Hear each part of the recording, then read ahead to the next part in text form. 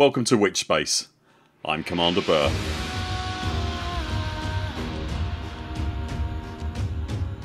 As you're almost certainly aware by now, Frontier released the first proper details about fleet carriers at Gamescom last week. Now that we've had a few days to chew over the detail, we wanted to offer up some thoughts and analysis that have been floating around the Buur pit since the announcements and our previous video on the subject.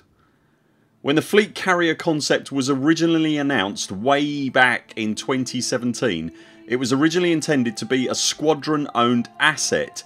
Between then and now something has obviously changed in Frontier's approach to carriers and, by association surely, to squadrons themselves. The change to it now being an individual commander's carrier has certainly surprised the community at large. The original pitch for squadrons at FX17 was that it would improve coordination and communication in the achievement of joint goals, whether that be power play, community goals or background simulations etc. Just from our own experience I think it's fair to say that that hasn't been the case, on the PC at least. That's not really Frontier's fault. These days nearly everyone uses Discord to communicate, and as things stand, if squadrons had not been introduced it would make no difference now to what we do in the game on an actual day to day basis. Was it the metrics on how squadrons are being used in the game that drove the ownership decision, or was it feedback from the forums demanding a rethink? We'll probably never know, but if you browse squadrons in game you will be presented with a wide selection of 1 to 4 man armies to choose from. This tells us there's clearly a large portion of the player base in very small squadrons. Whilst it would be a huge shame if a large volume of elite players were excluded from carrier gameplay because they're not in a squadron or they only play in solo, by the same token there's a danger that fleet carriers could become as ubiquitous as the venerable Anaconda, losing some of their cachet in the process. You could argue that it might have been better to keep the fleet carrier as a squadron asset and add a smaller capital vessel for individual purchase to avoid locking the non-squadroned out of the gameplay. Also, adding the fleet carrier as a joint squadron goal might have given us the best of both worlds and driven squadron membership. With that said, Frontier haven't specifically stated that the quote personal fleet carrier unquote, as it's now being called, overwrites the fleet carrier concept that we heard about at FX17. We and the community have just automatically assumed it has. Right up until last week the carriers were still being called just fleet carriers. Then suddenly we're now introduced to personal fleet carriers. Buur, the company in elite lore that makes the Coriolis starport and the Mach1ne weapons platform and now the personal fleet carrier, could be entering the capital ship marketplace with this as a tier 1 vessel before introducing a larger ship for squadrons. Could we still see a squadron tier fleet carrier? Maybe. My gut is telling me no, but we will see. There's a huge number of unanswered questions around carriers and how they function at the moment. For it to be a truly useful asset it will have to have some functionality over and above what we currently know about it. Each of the carriers mentioned by Frontier have a role or a profession specific theme to them. The trading carrier is a great example of what I'm talking about. The trading carrier is only really useful where there are stations and outposts to trade in, i.e. within the bubble or within regions like Colonia or the Witchhead Nebula. In order for the trading carrier to have value it must surely be able to hold cargo internally in some sort of depot or bank system that we don't yet know about.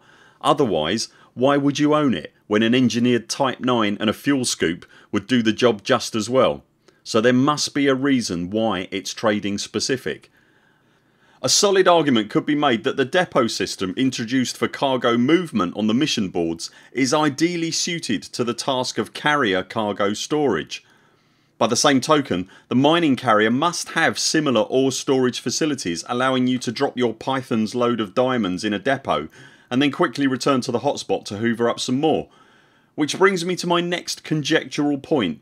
You must surely be able to target a specific body or a spot in the system to drop your carrier into. Otherwise you could potentially be looking at a 250,000 light second journey in Supercruise to go back and forth to your chosen hotspot. What any sensible commander would do surely is park the thing in orbit of the target body and just ferry backwards and forwards to the ship before hyperspacing back to the best trading opportunity. I very much hope this is the case anyway. One point that a lot of commentators in the elitosphere have taken exception to is the word upkeep from a Will Flanagan quote. A lot of comments are, understandably, taking it to mean something like your carrier will have ongoing maintenance costs on a weekly basis, oh and you're going to have to pay some guy every week to come and clean the thing and keep your tyres inflated.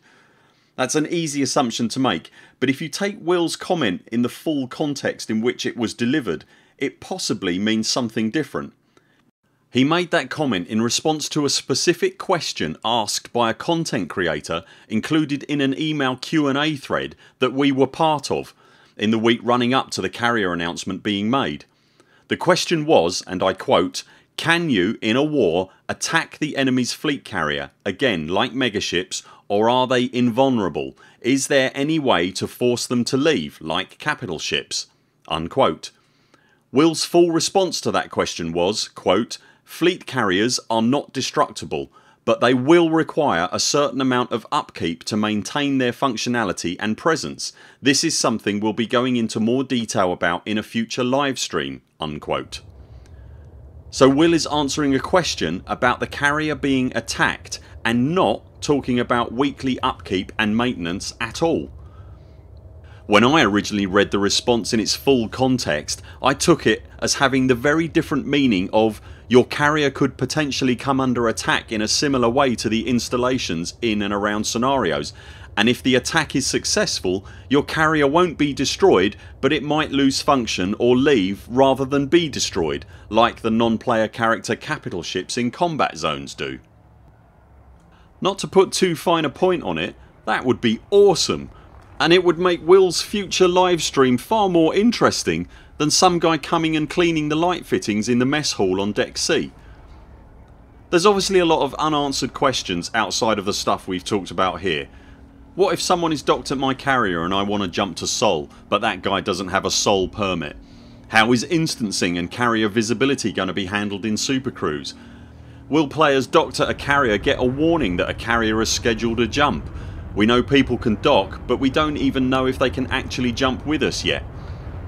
There's a fair bit of uneasiness in the community right now. I'm not sure that it's all entirely justified, but by the same token I'm as keen as anyone to start getting some answers, not least of which is money. Just how much will one of these Uber ships cost?